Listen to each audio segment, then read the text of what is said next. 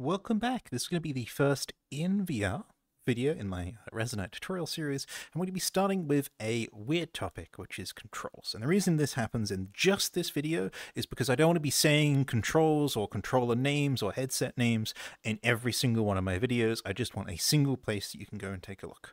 On all of my videos going forwards from this one, unless I forget to turn them on, which is of course likely, they're going to have these icons in the bottom left and bottom right. Whichever way around that is for your screen, it's different from my screen, but whatever. They're in the bottom of each side, showing the controls that I am pressing. This should help you to learn what buttons I'm pressing when I'm doing various things, but I'll also usually say them during the tutorial.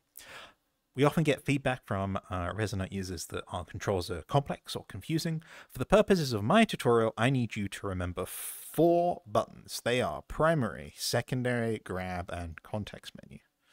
Those are going to be the only ones that you need to know, and they vary across all controllers. I'm going to briefly go over them. I won't be referring to headsets. I'll just be referring to things on the controller, as that usually is a good analog.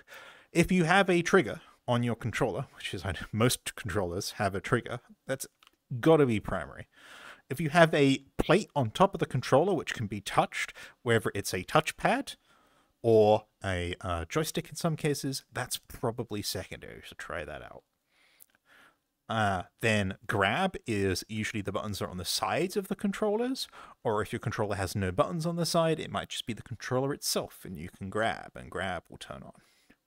As for context menu, it's usually a button that you can push that launches the context menu. If you don't know how to do a context menu right now, you should go replay the Resonite tutorial that will teach you about that. I'll also link in the video description some pictures that go over the various controller layouts there, including the definitions of primary, secondary, grab, and context menu for all of those controllers. I just don't want to talk about it a lot because it gets out of date real fast, and then people go like, but what about the neon Aeon red fireleaf gold silver Pikachu edition headset? My controller isn't covered in your tutorial videos. Yep, no controllers are, just primary, secondary, grab, context menu.